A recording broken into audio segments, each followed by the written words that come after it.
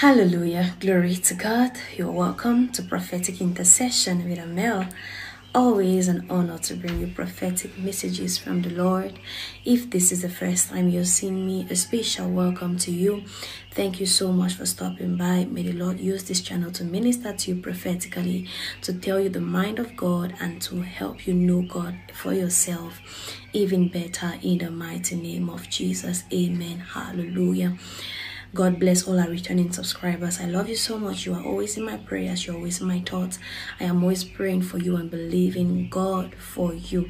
Hallelujah. And if you're yet to become a part of our community, please kindly subscribe and do not forget to turn on your notification bell so that whenever there is a new content, you will not miss out on it. You never know when God has a direct message for you. Hallelujah.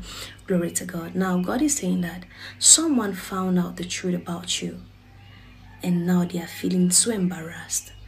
They found out the truth about you and they are feeling really embarrassed. It is easy for people to trash talk you, to speak trash about you, to look down on you when they do not know you.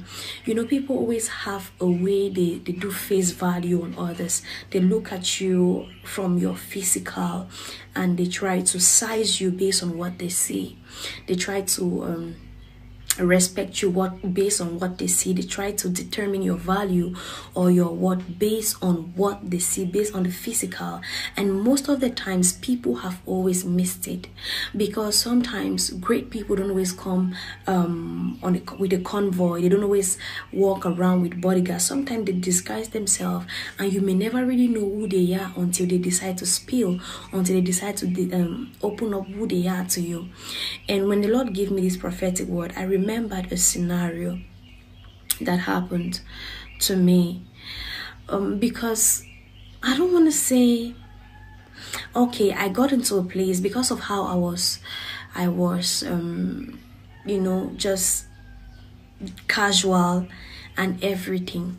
Someone really started disrespecting me because of how casual I looked and because of how quiet I was.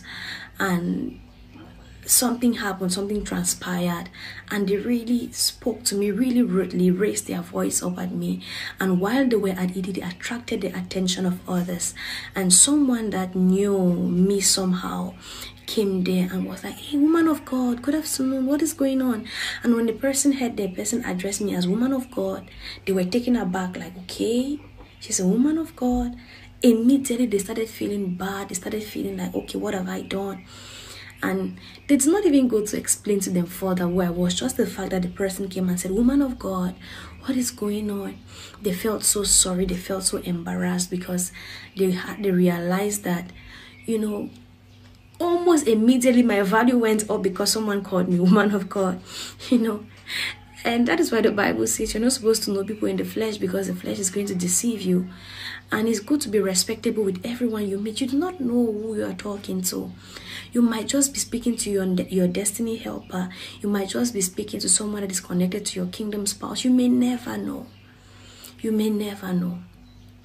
Hallelujah. You may never know. So it's better for you to always, the Bible says, follow peace with all men. Do not get into unnecessary battles if it's not necessary. Do not get into those battles. It's going to spare you a whole lot. Hallelujah. Did you receive this word with gladness? May the Lord bless you and keep you, cause his face to shine upon you.